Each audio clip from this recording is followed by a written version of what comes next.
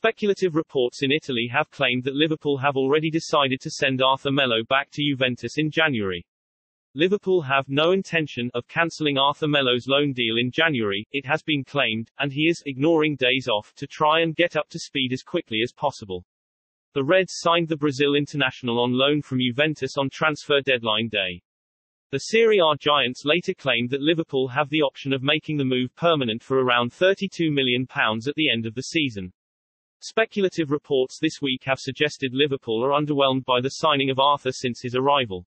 Tuttomercatoweb claimed that the Reds have already decided that the 26-year-old is not at the level that was expected, and does not fit the type of player that Klopp was looking for, as a result.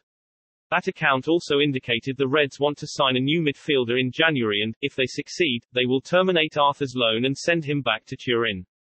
But this claim has been dismissed by Spanish football expert Guillem Balagué. He said, he decided to ignore days off to keep working as he knows he still has got to catch up with demands. He's working on an individualized fitness plan to get him up to speed because he didn't have a regular preseason. Pretty standard stuff considering the lack of match fitness.